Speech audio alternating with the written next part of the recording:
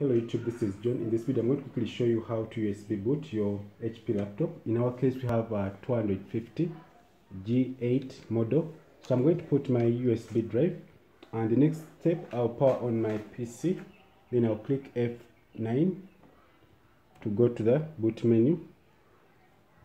So now I click on my F9 to show us that, taking us to the boot menu. Right now, we're going to come a little bit closer, and this is what we get.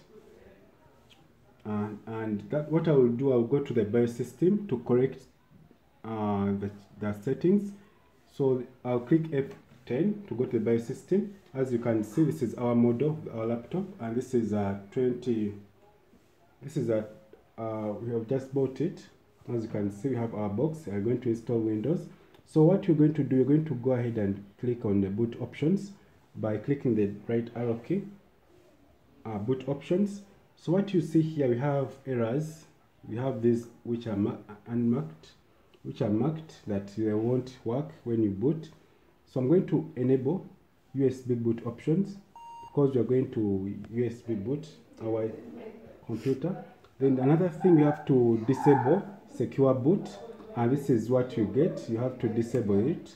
And then the next step here, we're going to go ahead and click F10 and click enter.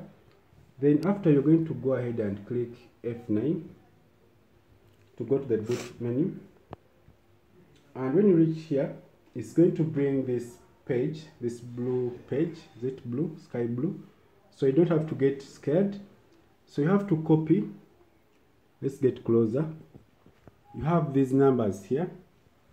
You have 2849. And you have to click enter. In your case, it would be a different code because this is auto generated. So I'm going to type in on my keyboard 2849, then enter. When I click enter, we have to go to take us to the boot menu because we already clicked F9 to go to the boot menu.